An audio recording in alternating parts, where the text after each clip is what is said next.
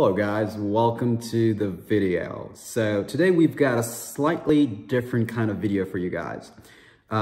Today we will be talking about what I think is a potential scam, a credit card scam from a bank. So this is an interesting story. I want you guys to listen to what I've got to say here because I do want to warn you guys and let you guys know what I think. And let me know in the comment section below if you agree with me that it's a scam or not. And let me know why, feel free to disagree with me. Let me know in the comment section below what you guys think. But I'll tell you my whole story here because I want to share as much information as I can with the viewers of this channel. So this is regarding the Commerce Bank Special Connections credit card. Now, if I'm being honest, I've never heard of Commerce Bank before until I got these mailing offers that I got in the mail that, hey, we've got this credit card, you're pre-approved, and if you spend X amount of money, you get a little bit of sign-up bonus, as with most credit cards. Didn't have an annual fee, so, checked all the boxes, thought I would, get it for the sign-up bonus at least, and, give Commerce Bank a try because I've never banked with them before. So, great, I used the mail-in offer code. I actually have saved the mail-in offer right here, yeah. So, I saved the mail-in offer. I got the code from the mail-in offer, I apply, instantly get approved, and eventually the card arrives. I take that card and I set up my online credentials for the account. So, I could pay what I owe to the card, etc., activate the card, what you do with credit cards. Now, when I set up the account, and created my online account, I wanted to add my bank account there so that I could pay the charges I was going to put on this card. Now, when I try to do that, I usually use my either Bank of America or Chase checking account, as those two are the most active checking account that I have. So when I tried to do that, it wouldn't let me add an external bank account to pay this credit card.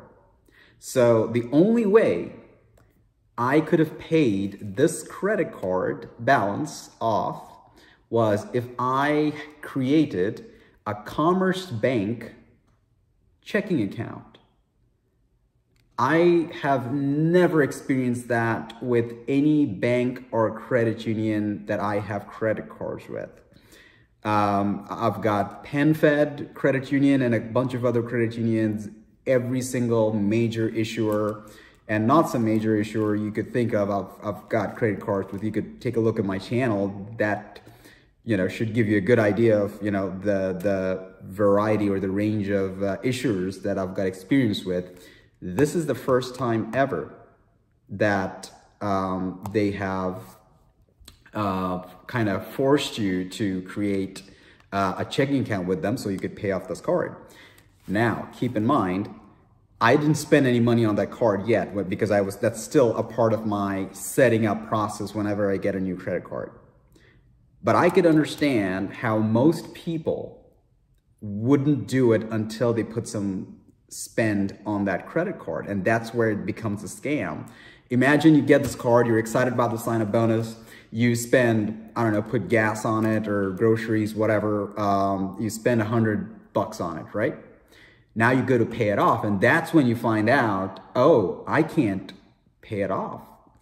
I must have a checking account with Commerce Bank in order to pay it off. And at that point, it is too late. At that point, it is too late. So that's how they scam you, to kind of force you into making more accounts with them. And don't quote me on this, but most checking accounts have some kind of fee if you don't maintain a balance or something like that. Now, in order to kind of confirm what I just said, I call them up, not once, twice, and I was on hold once on a weekday, once on a weekend, because I wanted to kind of see what the, if it would make any difference if I called during the weekday or weekend. I was on hold with them for over 2 hours and this automated music playing in the background, nobody picked it up. So if you try to solve your issues by calling the number in the back of the card, that's not going to do it for you. So that is Commerce Bank for you, my friends. This is the card. And if you guys follow me on YouTube or subscribe to me on YouTube, you guys know I shared this picture on the page where you could post it, post things on the wall, pictures, etc. That, hey, I got a new credit card review and, unboxing coming soon. Yeah. So I was excited about it until all this happened. So you could rest assured, I mean, I've unboxed it. But yeah, no unboxing video is coming. And this, essentially, take this as a review. I personally would not recommend this card to anyone I know or any of the viewers of this channel. I would actually strongly advise to stay away from Commerce Bank products. So that's my recommendation. That's my opinion. Take it for what it's worth. But given that I talk heavily about credit cards on my channel, I would be amiss if I didn't mention this and, speak about my experience. You'll see a lot of my videos, I say, hey, I highly recommend this card, etc., because that's how I genuinely feel. And same with this is how I genuinely feel. So I will not recommend this card to, anyone, as a matter of fact. And now things can change in the future if things change for Commerce Bank and, they get their act together. I might give them a second shot, but the future would tell. But as things stand right now, I cannot recommend this product to anyone, and actually want to warn you guys, that I think personally that this is a scam because of this. And this is a scam directly from the bank, by the way.